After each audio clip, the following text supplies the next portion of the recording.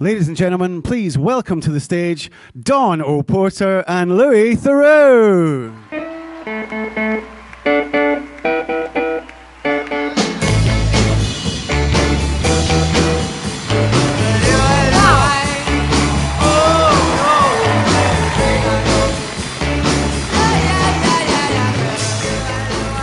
I love an intimate gig. Welcome, everybody. My goodness me. I was asked if I wanted to do a session this year. I said maybe something with Louis. I thought it was going to be about 100 of us in a small room, and we ended up here. Thank you very much for coming. Louis, did you watch that clip? I did, yeah. What's it like watching yourself? I thought it was quite funny, actually. Quite funny? Yeah. You're I thought quite it was good. quite funny. It was a lot of weird weekend stuff, which is, it feels like a different me in some ways. But a sort of more guileless, sort of lighter, maybe more incompetent Louis. I think as I've gone on, I've lost some of my incompetence, and that's a bit of a problem. I'd like to get some of it back. But also very willing. Like Yeah. you got straight in there. You didn't kind of shy away from the nudity, the headbanging, No. the vocals. I'd like to think I'd still do that. I sort of think, like, who is that Wally? Like, just literally waving his willy around with I don't know gay if I saw abandon. that bit. Yeah. But I must. I want to say that if you want to ask questions throughout the session, I've got this incredibly modern device in front of me, and you can do it through the app. So we'll start at the beginning. Were you much of a TV watcher before you got on TV? I mean, I think like everyone probably in the world, more or less. I watched a lot of TV, maybe too much. I grew up in South London, and I still remember having a black and white TV, and it was sort of I was born in 1970, mid-70s we got a colour TV, and that was, you know, hugely exciting. You just sort of watch everything that was on, just marvelling at the colours. And I used to like, I mean, if I'd listed the shows that I liked, that would basically, we'd be done. I'd be going for the next hour. Let's go for it. I watched I'm up for everything. it. If nothing else was on, I literally, you're too young to remember this, they'd have test cards when nothing was on of a girl playing noughts and crosses with a rag doll. Does anyone remember that? Vaguely familiar, yeah.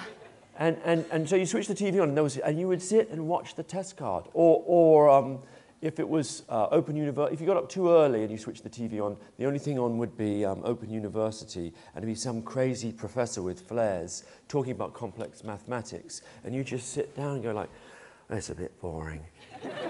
But it's the only thing on. So the things I actually liked were Blue Peter when I was very little, later on prank shows, Beatles About, things like that, things that aren't very fashionable now. I mean, I could just keep going and going. We've got some clips of Yes. some of your influences. We're going to look at those. We're going to have a look at those. Oh, I got myself held on with a rope against the lightning conductor.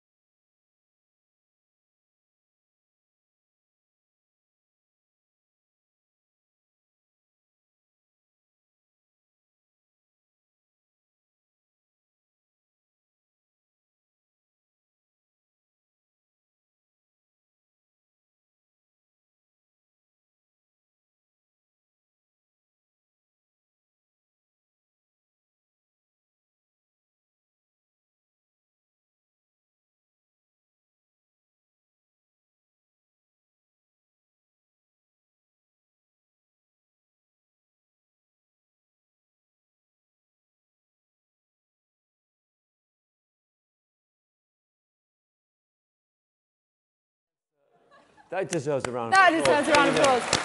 So that was John Noakes. So, I mean, and that stands the test of time on gripping television. That's one of the best pieces of television ever made, in my view. I mean, why extraordinary. would he do that? And, you know, I don't know. I was reading up on John Noakes before, just this morning, because I knew he was showing the clip. So he was in his... When I saw it, I was like, oh, young man's, you know, up for anything, making his name in TV. He was 45 years old when he did that. Like, he was a middle-aged man. His knees were going. And famously later he complained that he had no insurance, although the BBC denies that.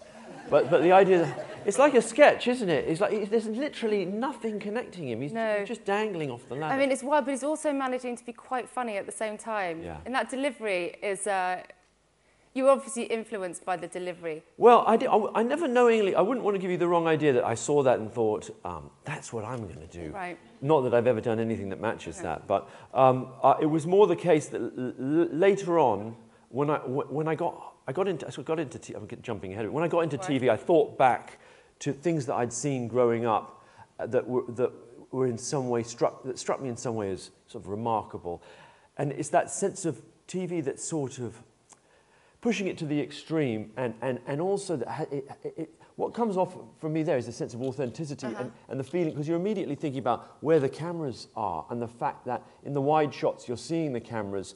So it's, in addition to the sense of the danger, there's the sense that you're getting a glimpse into how television is made.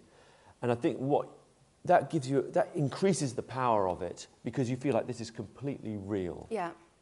So let's get back to you. Yes. And your start. How did you meet Michael Moore? So I got out of university in '91, and it was I was a very directionless and sort of confused young man, and didn't have any clue as to what I wanted to do with my life. I went to America. I was lucky enough to have a US passport through my dad. I worked in journalism for a year or so, and then while working at a magazine called Spy, the magazine sadly folded. It went bankrupt, and a couple of friends started to work for Michael Moore, director of Roger and Me. He'd just been given his own TV show. The BBC were giving him a third of the money, and had said to him, Michael, it'd be great if you could hire a sort of a British correspondent. So my friends, who were all Americans, said to Michael, we know a British guy, and he's kind of weird. I don't know if they actually said that. I assume they did. I don't really know what they would have said. He's kind of funny, and he's clever, and he writes, and I don't know, you should check him out. He might be a good correspondent. So I sort of came in more or less under a you must have one British guy sort of quota. Do you know what I mean? Yeah. I was an affirmative action hire of a sort. Which is Ticking the boxes. It's kind of sad in a way. And I think what he saw in me was a sort of sense that I was so raw. You know, I'd never been on TV before, and he was offering me a position on a network show. And I think what he saw was that there was something in my sort of lack of skills that would I don't know, work. I don't know what he was thinking. Well, should we take a look at it, because it's really, really something. Well, here on TV Nation, we found a couple who've started their own.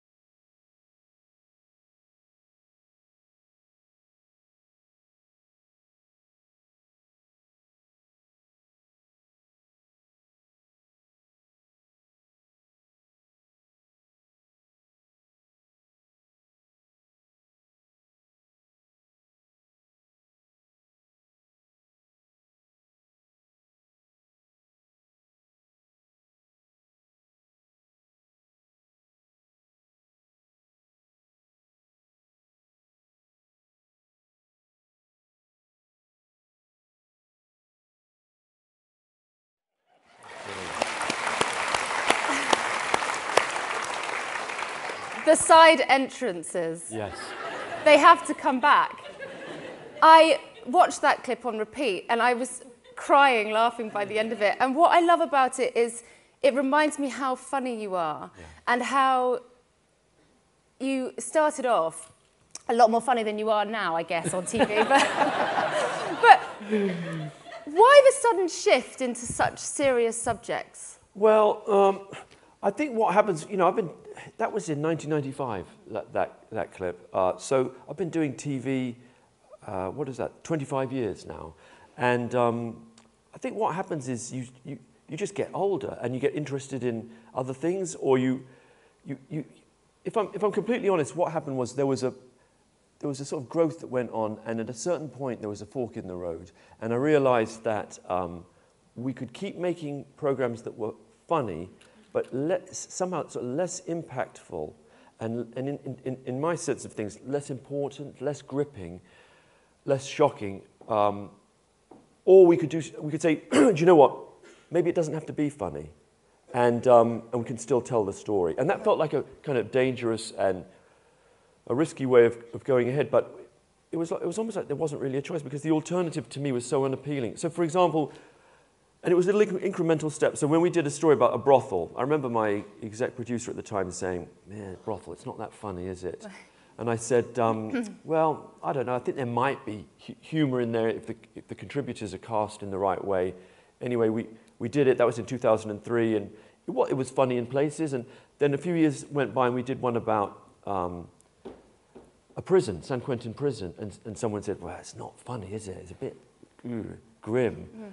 And I think my friend even joked and said, oh, yeah, that's the kind of program Panorama should be making. Like taking the piss out of me, like you've got so dry and boring that you should be doing Panorama. Anyway, we did it, and 6 million people watched that one, the San Quentin one. It was the highest rated, and I think it's an amazing program. So, it's kind of funny in parts, but each time I made a show, and I worried less about it being funny, and then the show was still really good, I just thought, well, we can push further, until they got so grim that people stopped watching. Do you think you could revisit the old days of side entries and gags? One of the reasons why making my Scientology movie was fun was because it felt like it revisited some of that old flavour, and it had a bit of silliness in it, and participation, and UFOs, and kind of me shouting at ashtrays and goofing off. And even more recently, we did a show in the latest run of 3 called Altered States. It was about polyamory, where I got a bit silly. I didn't strip off completely, but I went to a sensual eating party. Oh, yes, we saw. And there was a lot of, and that was, again, fun, because it felt like a bit of a, so yeah, I think I've still got the skills to do a side Still got entry. it in you. So how do you decide? That was speeded up. Yeah. When I did that, that was an effect. But I can't actually move to the side. You could experiment more. You could start down and just pop up. Yeah, the knees would go, though, I think. Yeah. Or maybe they could just drop you into shot. I'm up for anything. Up for anything these days.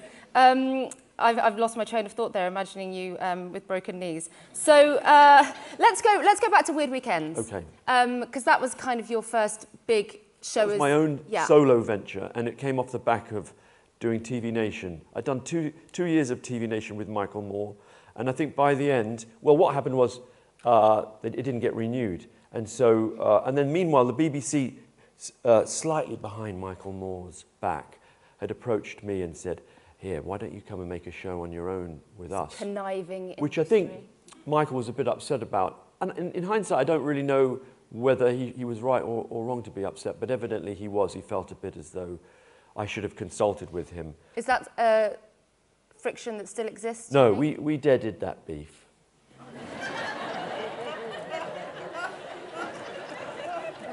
Younger people understand what I'm talking about. I want that on a T-shirt. I deaded that beef.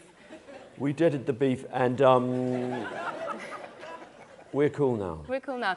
Should we watch a little clip from Yes. Weird Weekends? Did I actually set up Weird? So Weird Weekends was my attempt at a long-form kind of version of what I'd been doing at TV Nation, and as opposed to a sort of 7 or 10 minute segment, we've got a 50-minute program to fill, and with that went a sense that, do you know what, this can't just be me goofing off, and most of my TV Nation segments involve me making fun of people, more or less, and in Weird Weekends I sort of said, you know what, we need to expand the emotional palette a bit, and it can't just be me. We've got to actually have some other moods in here and get to know people and like people. And so that was what we endeavoured to do. Let's take a look.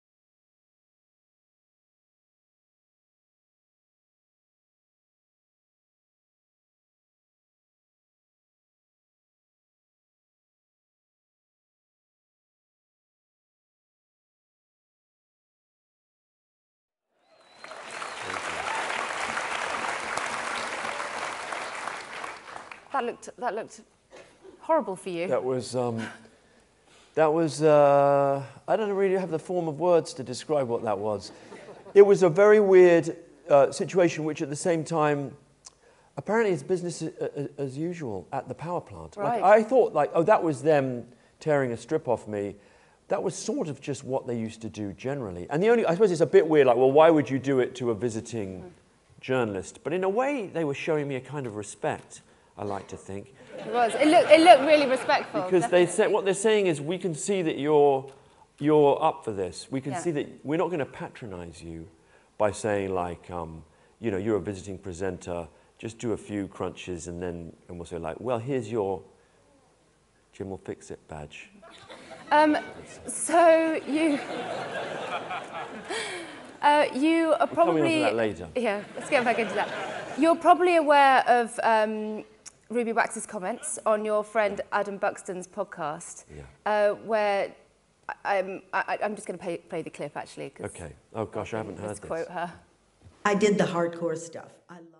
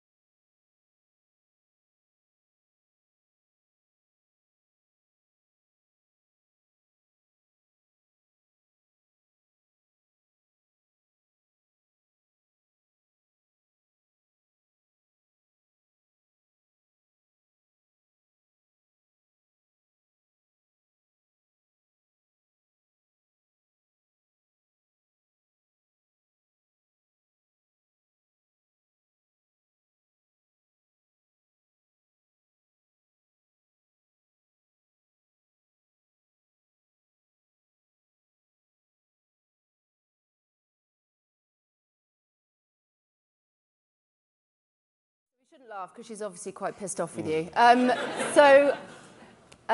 Your reaction? Well, I haven't heard that before, but I'd heard about it, and I think I read a transcript of it. And I think, you know, I think the first thing to say is that I was in America throughout the 90s, from about 91 to 98, at the time at which sort of Ruby Wax was on TV a lot, making many of the shows that she's best known for. As a result, I hadn't seen many of them, in fact, none of them until later on. All through TV Nation and Weird Weekends, I had no real knowledge of anything she'd done on TV. And so it is mistaken, the idea that I took things from her, at least took very much from her. I would acknowledge that there was a certain amount, when I made the first celebrity profile, Jimmy Savile, it was sort of in the air, the idea that, oh, in some ways this is similar to what Ruby Wax does. Mm-hmm. But I don't think I'd seen, maybe I'd seen one or two of her profiles. And to me, as much of an influence would have been something like Molly Dineen's profile of Jerry Halliwell, where she followed her for sort of weeks, if not months, over the course of an hour-and-a-half documentary, or John Ronson's profile of the Tottenham Ayatollah. So he should be pissed off? Well, Ronson's got more of a right to be annoyed than Ruby Wax. But I also feel as though people kind of resenting you is kind of a compliment. You know, I'm not trying to be glib about it. I sort of feel like I think it's what I feel bad for her. I feel bad that she's upset by it. I can completely relate to the sense of having to be brought face to face with your sort of TV shelf life, mm-hmm. and the idea of being threatened by people who are a bit younger is completely understandable. So and I feel, a man. And at the same time, and a man, and at the same time, a little part of me is, I suppose, yeah, flattered that she would be so annoyed. You know what I mean? Does that make sense? Good attitude. I'm not taking pleasure in the fact that she's upset. No, of course not. So I have some questions here. Just give me a second. How do you remain so calm and impartial when talking to people with some of the most extreme views, e.g. anti-LGBTQ, Nazis, prisoners, etc.? Yeah. Okay, so that may be the question I'm asked most often in this kind of forum. And what I always have to say is, like, to be honest with you, I try not to be as calm as I am. In other words, it takes more effort for me it doesn't take an effort to be calm. Like, sometimes I have to make myself more confrontational. Right. I have a tendency to be a little bit sort of over, maybe laid back. And I think what happens is you go there and you're being told, like, you're going to meet some Nazis, right? And you're like, okay. And they're going to be wearing, or you read your research, like, you're going to come to the door wearing swastikas, there'll be skinheads. You're like, fine. So then you go to the door and like, I'm a goddamn Nazi, you motherfucker. I'm like, well, that's what my notes said. You know what I mean? So you're not surprised. Yeah, I think you're a piece of shit. You come from the Jews media? You're like, well, that's not generally how I think of it, but you know what I mean? It's like, in other words, it's not like, well, you're what? You're a what? Like, yeah. It would be quite weird to be shocked. I'd be more shocked if you came in the door and said, like, I'm not a Nazi. I'd be like, what? Damn it! Like, if I come to the wrong house, I think the only time when I generally get riled up is sometimes when someone's attacking you personally or mischaracterizing you and without meaning to. So when I did my Scientology movie, the Scientologists have a kind of gift for pushing your buttons. It's almost something that they train in. Mm-hmm. And famously, they made John Sweeney, the Panorama reporter, go shouty crackers when he was visiting a facility. But they kept interrupting him and going like, you're a bigot, John. John, you're a bigot. You're a bigot, John. No, I'm not a... John, you're a bigot. John, you're a bigot. I'm not a bigot! And he went nuts. And that's the thing. They've got certain techniques. And so with me, there was like, you're trespassing. You need to leave. We're calling the cops. You're trespassing. You're trespassing. You need to leave. And you think like, I'm not trespassing. Okay. Yeah. You just find yourself... So that's when I lose my cool. Right. We don't see it very often. No. And we cut it out, generally. Yeah. Should we take a look at your Scientology movie? Sure, why not?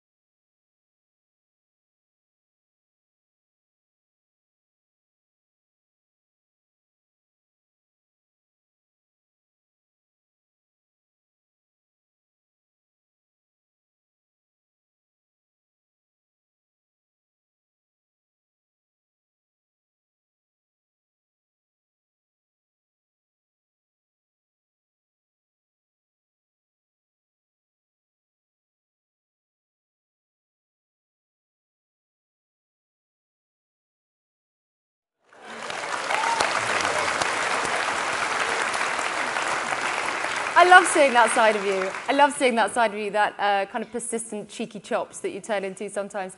We can't be here today without discussing Jimmy Savile. Are you over talking about it? Well, I'm totally willing to talk about it in the sense that it's something I think about a lot. Mm-hmm. And I've got a book coming out later this year, and about 7 chapters are about Jimmy Savile. So it'd be a bit weird to not talk about it. It's something that, in terms of my professional career, I would count it as sort of the strangest and most upsetting event to have been in any way involved in. Well, you liked him, didn't you? You got to know him quite well. I have to pick my words very carefully, because sometimes you're like, well, you were his friend, and I would never really call myself his friend in a straightforward way. we were friendly. I have friendly feelings towards him. And I don't so much mean after, when we made the program I think is a strong program. It doesn't really get repeated, you know, for obvious reasons, but I watched it since everything came out, and it's still a hard-headed bit of journalism. My exec at the time, Kevin Sutcliffe, had come from Panorama, and his attitude all through the process was like, we're absolutely going to do a proper sort of bit of journalism about this guy. Like a lot of people, we found, you know, at that time Jimmy Savile was viewed as sort of slightly, certainly by younger people, as a sort of irritating old fart, really, who was like constantly going on about charity and not very funny and kind of cavorting around with royalty. So the idea was like, let's get in a maybe slightly callow way. Let's go on. Let's see what we can find out about this guy, and while, you know, sort of slightly poking fun at him. Anyway, the program also shows him. We did, you know, some filming of him after hours where he reveals himself to have locked people up in the boiler room of his nightclub in Leeds and been questioned by the police about it. So there's very revealing things in it. Afterwards, for about a year afterwards, because he sort of said he liked the program, he agreed to do publicity, and then I would still see him. I saw him maybe 3 or 4 times in Leeds afterwards to do bits of publicity, to launch a DVD, to film a little mini documentary. Funnily enough, the last time I was in Edinburgh in 2002, we made a mini documentary called When Jimmy Met Louis, in which he sort of turned the tables on me, and we filmed him at my house going around and asking me questions. And he was always sort of happy to be kind of in my orbit, and I think saw me as a little bit of as a sort of piece of, as a way of staying relevant. Anyway, and it was during that time, so I began to see him as, I suppose, a sort of, in some way, and defined as broadly as I can, sort of, in some way okay, like he's an okay guy. And if someone said to me about him, like, he's a wrong 'un, isn't he? And I'd say like, well, I'm not really sure. Let's watch a clip, okay. Then we'll discuss that.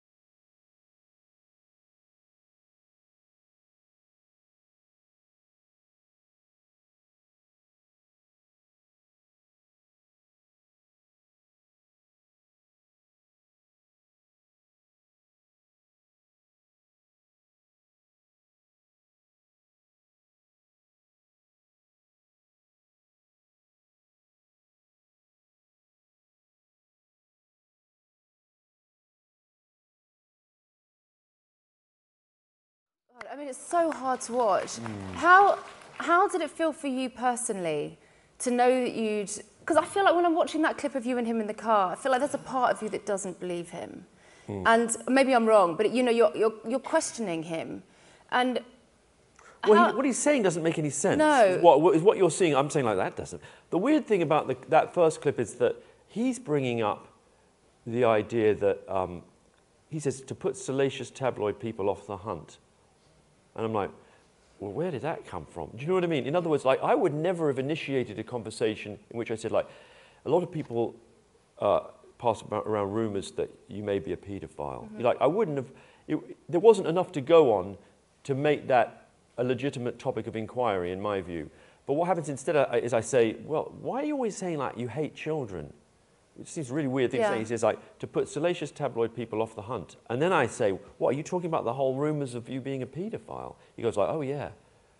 And that was his, the kind of the hallmark of his offending was that he was so weirdly brazen, and his ability to kind of just sort of address it and appear to be, and take a position and sort of that seems completely bizarre. I'm like, well, that just seems so implausible, doesn't make any sense. He goes, well, it's worked a dream. And his ability to sort of not be wobbled by that. Yeah. So when he was questioned by the police, when victims came to see him or their parents or anyone confronted him, on those times over the sort of 40 or however many years of his offending, because there were occasions on which people did come and confront him, and he had that ability to just brazen it out. I don't want to linger on Jimmy for too long, if that's okay, because I know I feel like it's defined you quite a lot in that space of the way that you cope and deal and interview and your responses to people. But I would like to just refer to a tweet you did about Michael Jackson. That I've got two questions I want to ask you about this. One is, did you feel an obligation to support victims of abuse after your Jimmy experience, which is why you kind of wrote quite a bold tweet? I hope everyone can read that up there. But do you think that your experience with Jimmy kind of inspired that tweet a little bit? I think it was part of what I felt. I had in a strange sense, I suppose I felt I had a little bit of a responsibility, having had, you know, without seeking it out, a kind of education in how grooming works and how abuse often takes place. And I feel one of the most upsetting things for me is when you go through Twitter and you see the level of abuse directed at Dan Reed, the director of Leaving Neverland, and the strange kind of obtuseness of how many people, I assume through ignorance, and also I think, by the way, through a kind of self-grooming, their inability to see that the process of recognizing yourself as a victim sometimes takes time. And so people will say, like, you're inconsistent, or Wade Robson wanted to choreograph a Michael Jackson tribute show 2 years before he came out and said, I've been abused. Like, that doesn't make any sense. And you think, if you actually understood how mixed up we are as people and the way in which your circuits get scrambled, you'd see that that makes complete sense. And I think, you know, without going off too much about Leaving Neverland, I think one of the extraordinary things about it was the way in which you saw that grooming process, and the fact that one of the kids, James Safechuck, appeared still to be somewhat in love with Michael Jackson. And so, yes, I thought I'm going to take because I generally resist doing tweets that I know will be controversial or divisive, but I thought on this one, I'm going to stick my head above the parapet and take a stand. I'm going to take a question. They've now disappeared, so I'll come back to that. Actually, on that, the other thing I wanted to ask you about that, you've got a very long-standing relationship with the BBC. Yes. I have friends who work from the BBC who feel they really have to watch what they say publicly, and they might get into trouble, or that the BBC might not be happy about it. Do you ever feel that? I have to acknowledge the fact that the BBC's been very kind to me, and that over the 20 or 25 years I've worked at the BBC, there have been times when, you know, I've been through 6 or 7 different BBC Two channel controllers. I started with Michael Jackson, funnily enough. He actually, that's a very in joke. It's a TV industry crowd, come on guys. The controller of BBC Two used to be called Michael Jackson. Really? It's a fact, I didn't know that. And then 6 or 7 controllers later, it's Patrick Holland. And over the years, I've had little fallow spells. There've been times when I was, especially towards the end of the When Louis Met era, when no celebrities would agree to be filmed with me. About a year went by when I didn't really make any programs. Right. And I was under contract, so the BBC couldn't exactly fire me, but they were very, you know, I never felt as though they gave me too much of a hard time about it. So to answer your question, I don't feel any huge need to be very careful. Like, in other words, I don't feel I have to choose my words. Do you know what I mean? I do, yes. I do. I'm going to take a question because I can see them again now. Right. Oh, I'd like to know the answer to this. When you interview, what are your best tips and tricks? I think the best one was something I picked up at TV Nation, and it's really to do with capturing as much as you can, in the sense of, like, I mean, when I started, it was just, I didn't know, this was the only way I knew how to work, so I didn't realize there was another way of working, but it was the idea that you arrive, you get out of the car, maybe you call the contributor and say, we're here and we're filming, and they're like, oh, okay then, and then you get out, and the DOP gets out, he's holding his camera, it's running, you step out, he films you getting out, you go to the door, you knock, the guy says, I'm still in my pajamas. And you're like, okay, sorry about that, we'll knock again in a few minutes. He comes back, you go in, and then you just keep filming more or less everything that happens for the following 3-4 hours. So in other words, whereas I think for some TV makers that, and it's a valid way of working, there's a way where you say, like, we're going to knock on the door, like, okay, we're just going to set up, and we'll be filming, you know, in about half an hour. At which point he's not in his pajamas. Do you know what I mean? You don't get those little unexpected bits of actuality. So it's that sense of opening the frame up, expanding the margins. You know, it goes back to John Noakes on his Nelson's columns, you know, where you see the cameras. It's that sense of just getting a little bit more flavour of authenticity, and the moments at the margins, or the unexpected moments, are often the most revealing. Do you get nervous? In terms of, like, I think there's this presumption that when someone is on TV that they're confident in all situations. So, for example, when you walk out here in front of 2,000 people, how do you feel in that situation compared to how you feel when you're about to, you know, try and get the most out of a Nazi? But for me, getting the most out of a Nazi, no, let's leave that there. Yeah. I think for me, it's no, I don't really get nervous, although on the day when especially if we're starting a project and you're thinking, like, is it going to work out, or is this contributor going to, you know, will we click? There's a sort of sense of, well, you know, just a very mild sort of apprehension or sort of heightened feeling. But it's a very, you know, very often the best material, and when you know a documentary's going well, is when you just have no sense of occasion. You know, you're just sort of slipping into the reality of what they're going through. You know, I have to remind myself sometimes that for the contributors it's quite a big deal. Yeah. Because you can sort of forget that. I think I'd be more nervous if I was coming to film me. Does that make any kind of sense? If someone was coming to film me and I had to answer the door and go, like, hi, come on in, I want to tell you about my life, I think I would feel more nervous. Yeah, my role feels very natural. I just arrive and kind of go with the flow. Can we watch a bit of By Reason of Insanity? Sure. Seeing you back in action.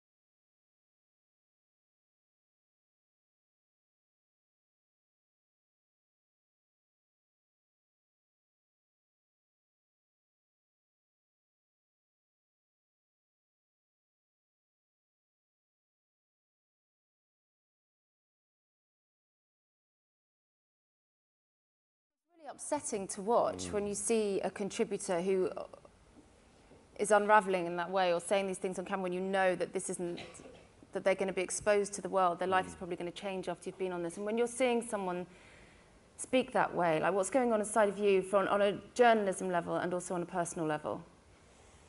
Well, I met 2 or 3 Jesus Christs. And I met a Barack Obama.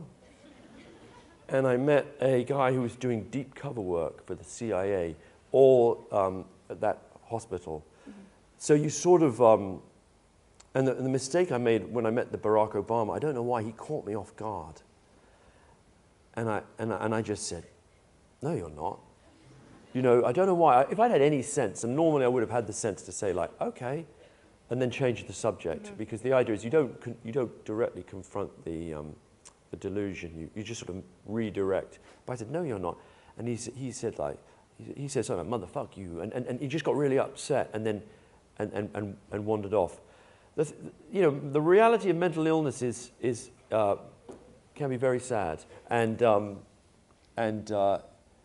at the same time there's that very kind of queasy sort of surreal quality to it, and I think it's, you know, in terms of making programs, it presents a real challenge, because you have to weigh up the ability to kind of give consent, to have capacity to take part, against the fact that actually you don't want to be sort of ableist. Do you know what I mean? You don't want to say like, well, because you've got a history of mental illness, sorry, you can't ever be on TV. So it presents all sorts of challenges. But what I do think is that it has if you make a program in the right way, it has the ability to be very affirmative, very sort of connecting, and that some of the loneliness that sometimes surrounds mental illness, or the sense of stigma and the inability to talk openly about it, can be alleviated. And also I feel like TV's changed a lot in the way that we approach it. There would have been a time when we would be set up to laugh at it. And there's just so much more sensitivity towards it now. Like, you know, what she's saying is it could be seen as funny, but actually it's devastating at the same time. And I guess if you were still doing your old style of your kind of side entrances, it wouldn't work in that scenario. I'm going to take another question. I tried a couple of side entrances for that scene, and we cut them out. Right, Toby's just said in my ear that he starred one, but I don't see it. There you go, I just broke the fourth wall. Wasn't that fascinating? Toby, can you just tell me the question, please? I don't see it. Who's Toby? Toby. Oh, I see it. Toby's in my ear. He's quite flirty, so it's a bit awkward. In the era of fake... Thank you, Toby. I've never used one of these before, can you tell?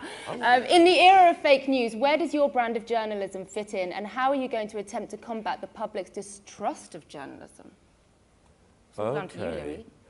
So I think in the, you know, it's really interesting how the term fake news has been weaponized. As I recall, it started out as a term that was used about sort of news stories that were completely fictional, or constructed sometimes in Eastern Europe and places where some guy who's just trying to generate clicks would find a photo and make up a story that would go with it, like Hillary Clinton eats fetuses for lunch. Do you know what I mean? And then find a picture of like someone taking boxes off a lorry, and it would be like, okay, and then that would get clicked on Facebook, and then Trump then adopted it and began using fake news as a term against the mainstream media. I think there's a part of it that means that it makes outfits like the BBC, where there are protocols, standards and practices, there is a sort of, you know, the idea of being factual and responsible is taken very seriously, and I think that's very valuable in this era in which you can get clicks for just making up a load of crap. That being said, I'm going to add one little footnote, which is, but I also do see in this whole populist moment, there's a certain part of it that I do like. Like, in other words, I've always had enough of the sort of chaotic, slightly pyromaniac in me, that I enjoy maverick voices and I enjoy dissident voices. So I think there's elements of that. Like, I don't want to enthrone the mainstream as though we must all be more mainstream. You know, so I think along with the nonsense and the dangerousness and the racism, there's bits of it that are kind of useful and positive. Let's talk some more about what you like. Who are you enjoying at the moment? Well, my TV... Professionally. Well, like my... Just like on TV. Should we watch a clip? No. Shall I answer the question? Do, please. I'm enjoying so many people. Yeah. And my wife is very understanding about it. Our TV's been hijacked by our 3 children. And specifically the 4-year-old, who you know, yes. Walter. And he watches a family on YouTube. I don't even know their name. It's called Kid City. So I watch about an hour and a half of Kid City most days. And they just play video games and film themselves doing it. Did you say what am I watching or what am I enjoying? I was kind of wondering, like, in the documentary, in the world of what I'm actually watching. Realm, not necessarily what when I get my own moments to watch TV, I find myself, Nancy and I will either watch like the latest sort of big budget series, like most recently Chernobyl, which was amazing, and sort of the big glossy, sometimes the big glossy sort of series, mini-series. But then for my own purposes, if I can get away with it, I'll be watching a really good documentary, like you know, The Jinx is one I always mention, or Making a Murderer, or more recent, or on the UK scene, there's so many brilliant documentary makers, and I think Sean McAllister is one, Ollie Lambert, there's many sort of first-person doc makers who aren't always in, Paddy Wivell, who did a recent prison series on Channel 4, who aren't always in vision, but you have a sense of a perspective, and it's that, again, it's that sense of being in worlds in which anything can happen, and there's a sort of, you just feel like anything could get out of control at any minute. Let's watch a clip of Ollie Lambert. Okay. What did you do?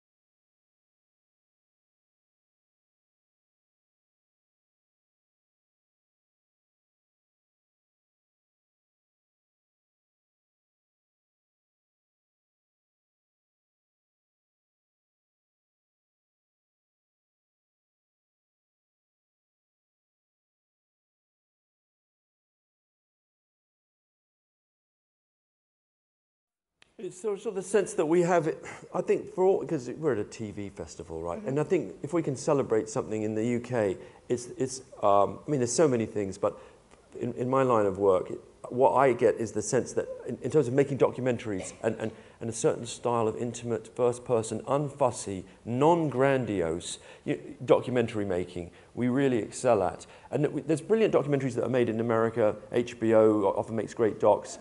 But sometimes they have a slight sense of kind of fanfare and razzmatazz. And I sort of think that we've got these doc makers who specialize in just being intimate and in a positive way, sort of small and forensic. Mm-hmm. I want to ask you about your new indie. Why so long?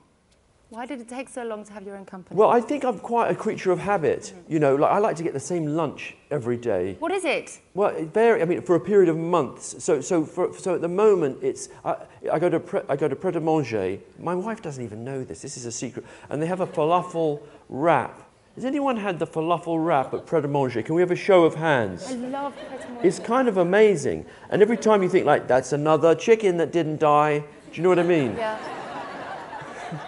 Unless they're cooking it in chicken fat. But you know that I live in America, and I'm back for a few weeks at the moment. I was here for 6 months last year, and every morning I would get the Pret a Manger egg with beans and mushrooms at the bottom, little pot. And they've stopped doing it. And it's really heartbreaking. Anyway, back to you. Should be at a fast food conference. Just if anyone's from Pet. So that's what I have, that and an orange juice. Lovely. And no crisps. Is anyone backing your company? Unless they have the mixed root. Those aren't really crisps, are they? If it's, you know, the parsnips and turnips, that feels more healthy. Am I getting off track? I could sit here and talk about fruit pots all day. So the reason I didn't start, with my wife Nancy and my collaborator Aaron Fellows, we're starting a company, and I think what happened was I like making programs. Anything that's not about making programs, I find quite boring. If I'm honest, like meetings with executives, and no offense to any executives here, but you know, anything that's not about going out and telling a story or cutting it or figuring it out, I'm less interested in. So I just sort of thought, I'm just going to keep making programs. And then there came a time when I sort of felt a little bit as though, well, what I kept hearing, like, we're not the BBC anymore, we're studios. We're an indie, or we're like an indie. And then at that point I thought, oh, well, because people would always say, why don't you start an indie? And then it sort of turned out, oh, I guess I'm working for an indie. But it still felt like the BBC. And then that kind of became my nudge, I think. I thought, well, if I'm now working for basically a big indie, maybe that's the time for me to start my own indie. So where's the money coming from?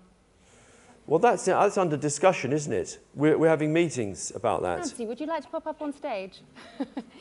So that's an ongoing conversation. Yeah. Do you have a name? No. No name. We should announce Any it. ideas, Do we? anybody?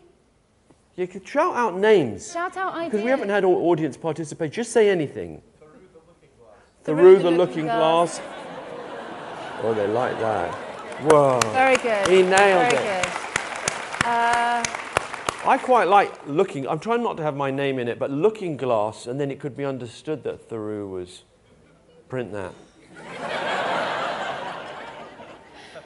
Well, you're going to have to decide something pretty soon, aren't you? And just, what's the plan with the company? Like, who do you want to work with? Have you got your eye on any talent? I wasn't really prepped for this part of the conversation. I think we're going to make programs that are in the vein of the sorts of things that I do, but not necessarily with me in it. So, in other words, like, we'll make my programs first-person documentaries in which I go to the extremes or find stories that have real intimacy and psychological depth, but then stories without me that cover similar terrain, like really well-made, mature, funny, quirky, observational documentaries. Yeah. Factual. And adverts. Great, how exciting. I mean, I have to mention the merchandise. Yeah. The Louis Theroux merchandise, which, I mean, I went into Urban Outfitters a few months ago. There's notebooks with your... You know what? There's a clip. I'm going to show you a clip.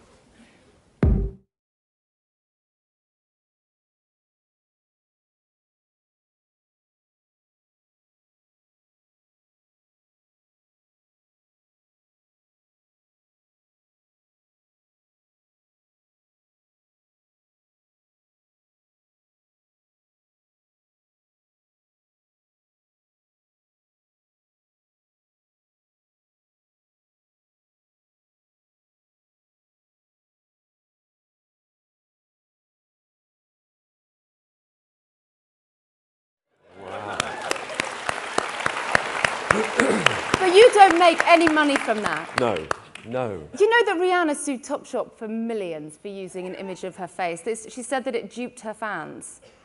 I feel duped as a fan.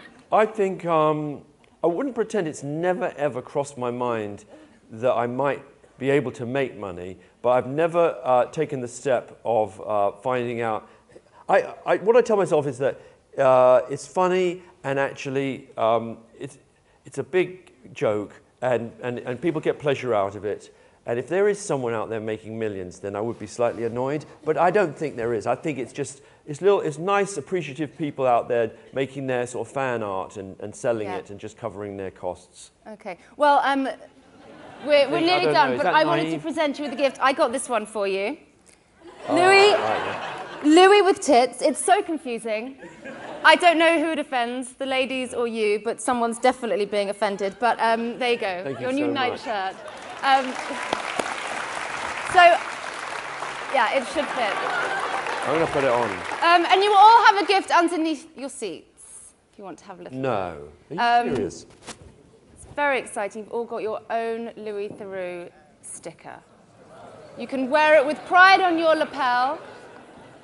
It's on. Louis with tits is on. This guy does this for a job. He takes male celebrities and puts boobs on them for his job. That's what he does. I think it's weird to wear yourself. Am I still on my? I mean, yeah, we're all right there. Yeah, to no, wear yourself in it. When I was growing up and listening to music, I remember once seeing. I think it was a guy in the Buzzcocks or maybe the Clash, and he had a T-shirt with his own band on it. I remember thinking, like, no, that's not good. That's naff, isn't it? You don't wear your own band on your own T-shirt. I don't know. I think this is a look. We're done. Oh, Thank you very, very much. There's one thing I'd like to do before we end, and that is get a Oscar-style selfie with everyone holding up their stickers. But I'm not going to see it. They have to lower the lights, don't they? Do they? Well, otherwise we're not going to see anyone. Here we go. Okay. Here we go. Hold up your stickers if you can. Is that right? Good, take a few. There we go. Yeah. We got it. Got it. Thank you to so our much. sponsors, the BBC. Thank you very much. I Louis. really Thank you for appreciate coming. it. You've been a wonderful audience. Thank you. Thank you.